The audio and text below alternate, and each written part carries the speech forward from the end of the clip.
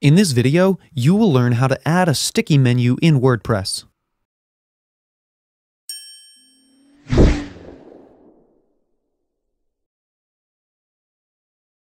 Have you noticed the menu bar that doesn't move when you scroll up and down a site? That's called a sticky header. It is one of the most popular design trends that many web designers make use of today to improve user experience on their websites.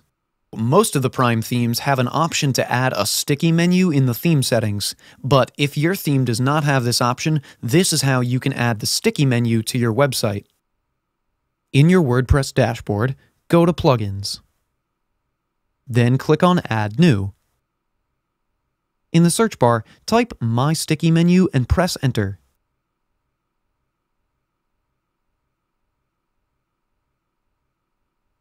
This is the plugin. Click on Install to start the installation. You can see that this plugin has a very good rating, and you can check here if it's compatible with your version of WordPress. When the installation is complete, this button will change to Activate. Click on it to activate the plugin. So once the plugin is activated, you get redirected to the plugin's settings page. Now we have to add the header ID here. So to find it, open your website,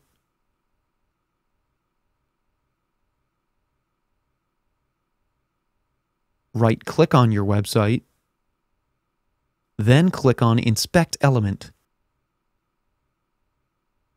And something like this will open. Look through the code for the header section.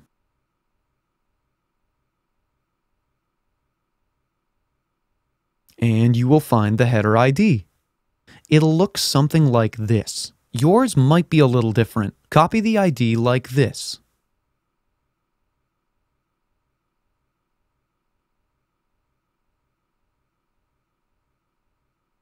Now, back in your sticky menu settings, paste the ID here. Note that since it's an ID, you have to add a hash before it, like this. Scroll down. Here you can customize your sticky menu. We'll do that later. For now, save the changes. Now let's head back to the website to see if this works.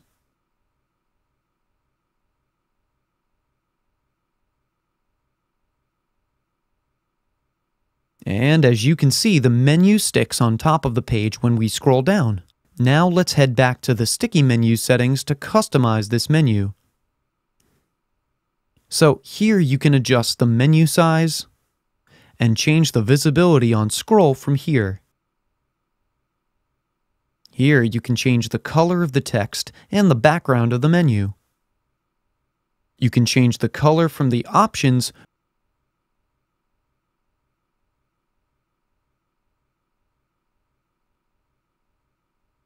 or add the color code here, or change the effect of the slide from here. Let's save the changes and see how the menu looks like now.